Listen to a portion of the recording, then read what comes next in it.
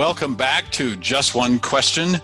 And this is actually the third one question that I have asked on this series. And so I'm really excited to kick off the new question with the amazing Stacey Copas. Stacey is, it says here, the queen of resilience. I think that's cool. I've known Stacey for almost a year now, isn't it? Yeah. She's the queen of resilience. 7 times world surfing champion Layne Beachley said so you know it's true. And a badass. She was called a badass by the world's toughest man, David Goggins. I want to find out why he's the world's toughest man. But anyway, Stacey's amazing. And when I first met her, I wanted to get to know her and work with her because when you first meet her, you realize she just has a tremendous amount of positive energy and enthusiasm, and she has not let a devastating accident that left her a quadriplegic and needing a wheelchair for life at age 12 slow her down. Although she did go through a period when she struggled a bit with that. Who wouldn't? And her story is amazing. I commend all of you to her book, How to Be Resilient. She's the founder of the Academy of Resilience, and she's been featured by Financial Review, ABC Radio, international podcasts of all sorts for her insights on resilience in the workplace. If there was ever a time when we needed resilience, Stacey, it's now. And so you're just the perfect person to kick off this part 3 of this podcast series with. And who knew we would need 3 questions? I mean, I was really hoping one would do and we'd be done and we'd be back to work in the old way, but we're not. So anyway, here we are. Stacey, just bring us up to date quickly. How are you doing? I'm doing okay. It's interesting for me. I think I'm somebody that thrives in uncertainty and an element of chaos. I'm probably more comfortable in that space than I am when everything is going as normal. I do like that element of uncertainty. I like variety. I like all that sort of stuff. But that's not to say that it hasn't been a challenging time. And, definitely in the beginning, I sat back and just observed for quite a long time, even though I knew that resilience was definitely a topic that was something that was of value right now, but I just sort of thought it was good to sit back and sort of see how I felt about it. And I've definitely over the time swung from, wow, I'm so excited, I've got all this time and space to create, to going the other way and going, well, I feel so overwhelmed and restless, I can't do anything. But now that we're, what is it, 4 months? Yep. 4 months now into this crazy adventure that we're on, then I really feel I've sort of found a little bit of that middle ground. And sort of, as much as I miss being out and about with people, even though here in Sydney I'm able to do that a little bit more, but from a business perspective, it's definitely very different. Great, thanks, and appreciate that update. It's good to know. So let's get to that one question. And my new question is, so we seem to be in this virtual working space. We're stuck with it for at least a while now, and no immediate end in sight. And I would really like to know, just from you on a very practical level, what is working for you virtually and what is not? What do you love about the virtual working world and what do you hate about the virtual working world? I think I might do the reverse feedback positivity sandwich. So I might start with what I've hated about it. And I must say that in the very beginning, I was in the camp of completely resisting doing anything virtually. I was in the camp of like, I'm just going to sit this out. I can't do things how I was doing it. And being a speaker, like I had all my events cancelled and stuff like that. And pretty much 95% of the business was speaking. So it certainly shook things up there. But I got to realise that resistance is futile as the time went on. That's probably my first note. This question was pondered to me. I'm like, resistance is futile. That's just reality now, is that we really don't have any choice if we want to continue to connect and engage and and work. Really, we really need to engage with the virtual space.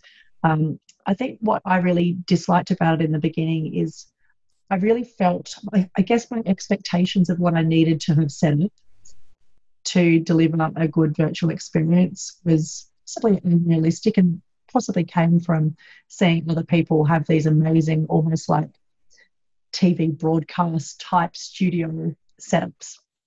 And so I realised that was never going to be possible for me to do. And so again, I thought, look, again, I'll write it down. So I get watched for the first few months. I hadn't done a lot of stuff on Zoom, but not actually delivered. I think I delivered one training session on Zoom before this all hit. So it wasn't a platform I was very comfortable with. And so what I did was I actually set up a virtual drop-in centre, opened my Zoom room for half an hour every day for two reasons. I felt that was all I could be of service, even though I was really sort of sitting on the sidelines. But it was also how I could get more comfortable with the platform and engaging and trying to find my way of being able to try and bring my energy and the element of connection, because that was the thing I really felt that I couldn't replicate, was I'm really big on connecting energetically with an audience. So that was the thing I was really concerned about. And I just felt that I didn't want to deliver a subpar experience was a big thing. So once I realised that there was no end in sight, that we are in that ultra marathon of all ultra marathons at the moment, once I realised that was happening, then I realised that I really had to get on board rather than just sit back, and especially with the messaging. So I started to accept some invitations to do like 10 to 15 minute guest speaker spots. So what I found through that is I found that the things that did work once I got in there and got over that resistance is I found that I really needed to, I think, getting familiar with the tech before sort of letting yourself loose with an audience is really important. I think from an audience perspective, it's really frustrating if you've got an organizer that feels like they're doing it for the first time. So I think that it's important. It's preparation. It's no different than an in-person event. We're going to make sure we're prepared and just testing something out for the first time in that space. I think that I've found works really well is working with smaller groups. So having it sort of more in the meeting mode rather than the webinar mode. And I really loved when I was doing some of the smaller groups, particularly I spoke for a group, it's about 200 business women in South Africa. And I loved them. I opened up the Zoom screen as big as I could on my monitor, so I could see as many faces as I could. And the majority of the women had their cameras on. So that's really, really cool, really being able to actually get some of that real-time visual feedback that I'm so used to getting in person. So I'd actually feel a little bit more like a two-way conversation, which was really good. I found getting the audience to do a bit more of the work has been definitely more engaging, because I think when you look at the way you actually consume online content, it's easy to just switch off and think, oh, I'll watch the replay, or to go and do something else. I find myself personally find that a lot of the time I'm listening, but I'm doing something else at the same time.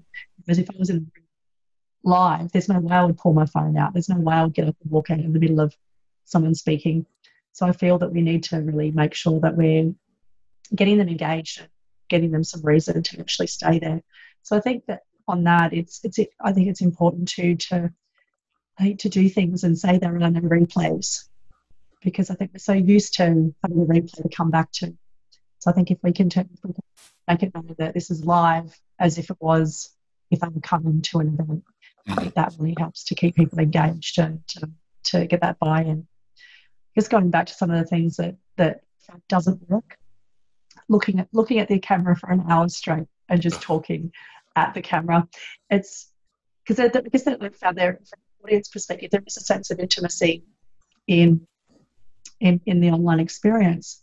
But much like if you are talking to someone in person, if someone looks you in the eye for an hour straight without looking away, it's a little bit much.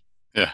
So I think that's something that definitely need to work on. And I think, but also on the flip side of that, I think what doesn't work and what I really miss in this online thing is because of the way the camera is set up and where the screen is, it's not possible to make eye contact. And that's something that I feel I miss the most, Mm. and I find is probably one of the biggest drawbacks from working in the virtual space. The other thing I found that from a participant perspective that doesn't work, I was actually on a large event here in Australia online on the weekend, and they just really all set up with just webinar style, but they didn't have the chat feature. Mm. And I just found, having someone present for half an hour to an hour with no way to engage I felt really frustrated. There was a questions thing, but I want to interact with that's one thing I do like about the online space and the virtual world is the opportunity to have that chat going with the other participants. And I think there's a lot of value in that. And I've actually made some really good connections and connected with people then further because of a common interest in a particular topic that we've been in line with. So that's, I guess, from a quick perspective and reflection of the last few months, that's how I'm sort of feeling about the online space. Learning to live it, learning to love the fact that I don't have to get on a plane to either speak or to actually take part in things. And I'm getting a lot of international work now, even though a lot of the time I look at the times and because it's like 4 a.m. or 3 a.m. for me to do. But I can sleep in bed, I can get up an hour beforehand. I don't have to fly across the other side of the world to do it. So there's lots of good things about it. And I like to overall focus, you get what you focus on, so I definitely want to focus on the positives. Excellent. Stacey Copas, everybody. Thank you for that. That may be the final answer. We may have to go to a new question just because you, I think, definitively took care of that one. So thank you very much.